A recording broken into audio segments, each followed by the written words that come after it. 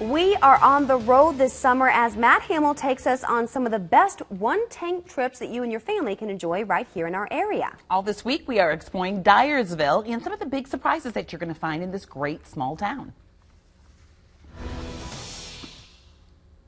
On your summer travels, it can be fun to sometimes broaden your horizons and sometimes be in awe of your surroundings.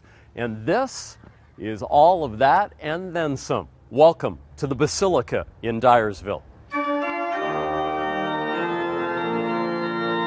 Awe-inspiring, overwhelming, a rush of emotion that greets the eye and wells up in the soul. Well, as amazing as the building is, the people are certainly the living stones that brought it all to a reality. Outside, twin spires rise 20 stories over the town with 14-foot crosses on top. Inside, a celebration to God built in 1888. Father Dennis Quint says German Catholics brought the best of their faith and skill to their new home.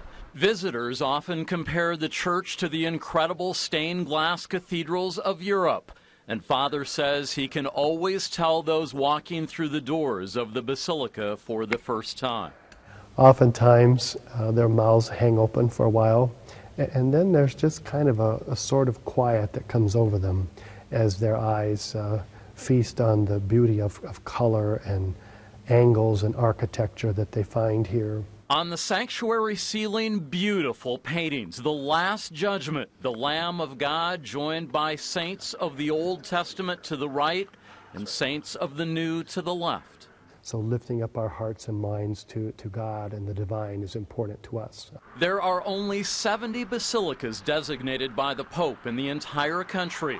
Dyersville considered one of the most impressive examples of Gothic architecture anywhere in the Midwest. A testament to the faith of those who mortgaged their farms to build it and those who continue to support it 125 years later. The Basilica seats 1,200 people, and we fill it often at Christmas, at Easter time, as well as other special occasions. And to be here with all of those people who continue to sacrifice on behalf of God and His people and their outreach is just a beautiful experience.